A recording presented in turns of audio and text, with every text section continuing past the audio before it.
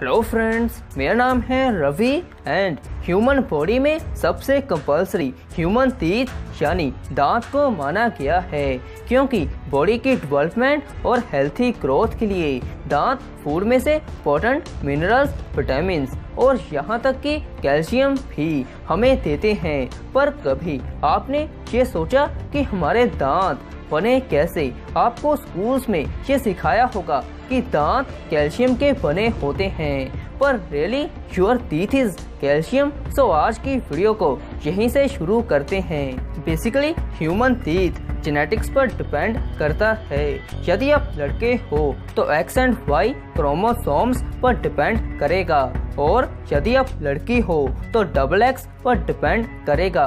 Basically जब छोटा बच्चा अपनी माँ के पेट में होता है तभी से दांत बनना शुरू हो जाते हैं, पर जब बच्चा 9 महीने के बाद पेट में से बाहर आता है तब दांत तो होते ही नहीं।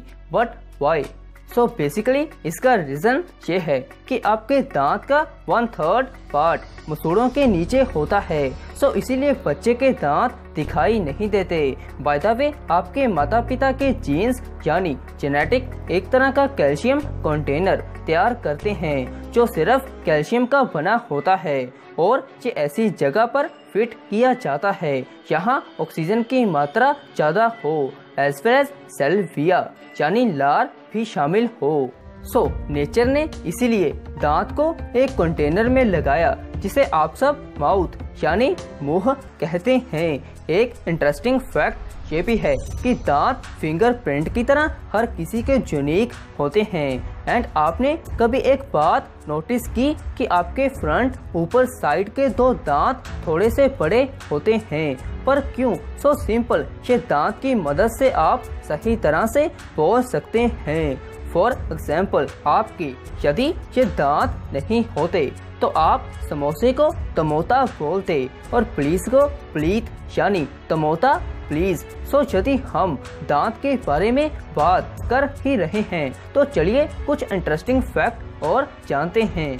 बेसिकली आपके दांत में इतनी लार होती है कि इससे 2 बड़े स्विमिंग पूल भर सकते हैं। बाय द वे, एक फैक्ट और बताता हूँ कि मच्छर यानी मॉस्किटो के दांत एक इंसान के दांत से दुगने यानी ट्वाइस होते हैं। वेल, आपको जानकर अजीब लगेगा कि ह्यूमन बीइंग के दांत एक हड्डी नहीं है, ये सिर्फ जेनेटिक का एक कंटेनर है, यानी सिर्फ calcium and nothing else. Basically एक इंटरेस्टिंग फैक्ट और जानते हैं, जैसे कि सर आइजैक न्यूटन दुनिया के महान साइंटिस्ट थे और उन्होंने काफी कुछ की डिस्कवरी की थी जिसमें ग्रेविटी भी शामिल थी। सो बेसिकली आपको जानकर अजीब लगेगा कि न्यूटन के दांत 1816 में $3633 यानी 2,49,370 रुपीस में बेचा गया था।